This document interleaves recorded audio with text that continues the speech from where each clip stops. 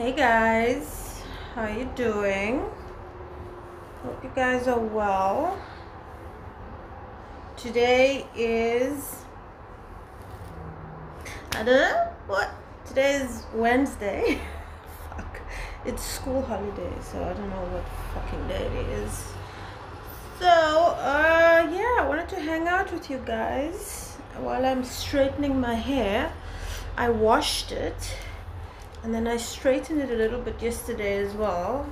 So, you know, I fell asleep without wrapping up my hair in a bun, because that's what I usually do, so that it's not, you know, creasy and stuff. And I like my hair to be very straight. I kind of like this, you know. So yeah, so I wanted to chat to you guys about being a loner. So I'm a huge loner, and I have to admit, sometimes I do feel, oh, it's fucking burned my hair.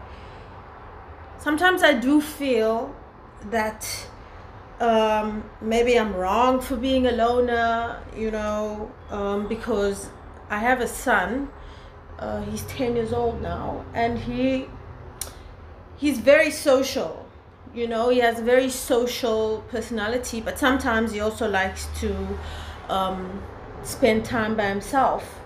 But recently I've noticed that he's wanting to spend more time like away from his friends, because I'm not a very social person. I mean, you know, I'm a loner, and also I've got social anxiety. Again, I know I've said it a fucking 50 million times.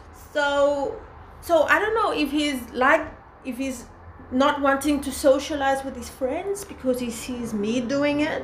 So now I have been feeling a bit guilty. You know, I'm thinking, am I fucking up my child? I mean, not that like there's anything wrong with being a loner, but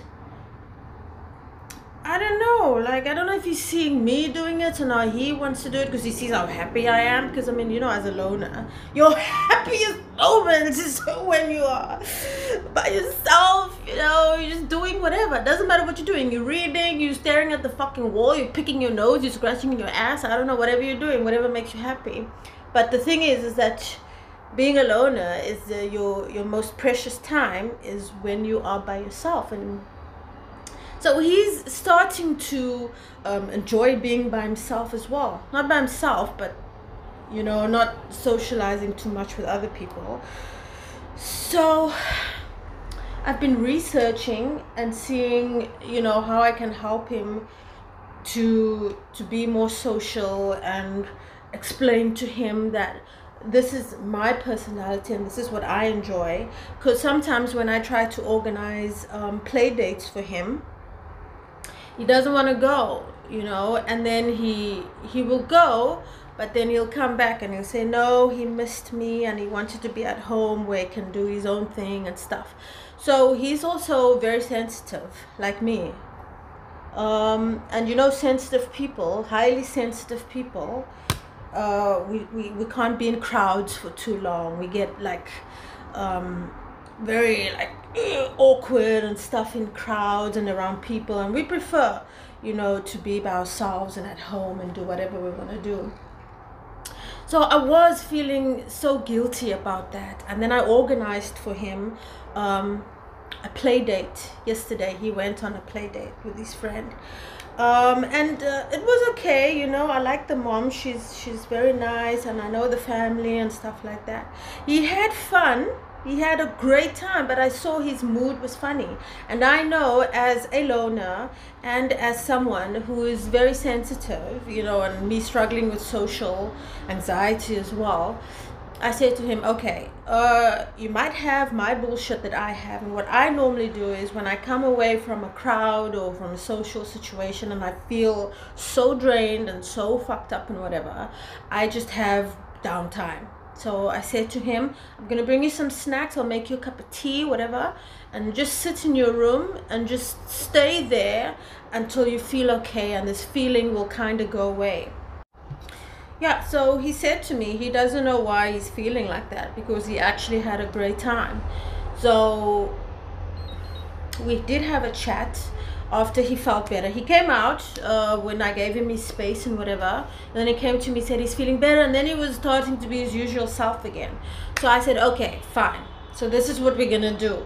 We are gonna try to have, me and you are both, I can see we both a bit loner, bit of a loners, you know, we're both sensitive, but you're still young, you know, there's still hope for you. I don't need to socialize with anyone, but you're still young, you know, you still have to do that, you know, it's important. So we have decided that he's gonna try and have like a play date where we have a friend over or people over, or he goes to someone's house for like twice a month, and we're gonna try and time it, you know, so not for too long. We're gonna first see 3 hours, 4 hours, and then he's gonna let me know. He's gonna take his smartwatch with him, and then he'll call me and to let me know, okay, I'm feeling a bit fucked up now or whatever, I need to go home, and then that's when I'll go fetch him. So we're gonna try to manage it.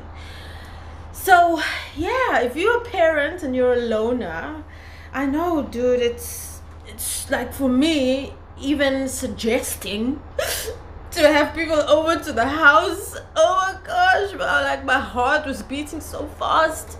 But you know, I love my son and I really want to help him and teach him how to manage these feelings that he has of sometimes wanting to be by himself and sometimes wanting to socialize. Because for me, I used to have, sometimes I want to socialize and sometimes I want to be by myself. But now that I'm getting older, there's no fucking sometimes nothing. It's just, I want to be by myself. Thank you very much. Have a good day. I can speak to you 5 minutes. Thank you. God bless you. And I'm home like, oh yes, thank you Jesus, I'm home. Yeah. Loner life. I love it though. It's fucking amazing. Anyway, that's just what I wanted to talk about while I'm straightening my hair. And yes, there we go. So that's all I do basically. My hair's straightened. I'm gonna go make some breakfast and hang out, brush my teeth. I didn't brush my teeth. Kiss my Let's show my fat fucking dumpling fucking cellulite legs. Anyway, love you. I'll speak to you later. Bye.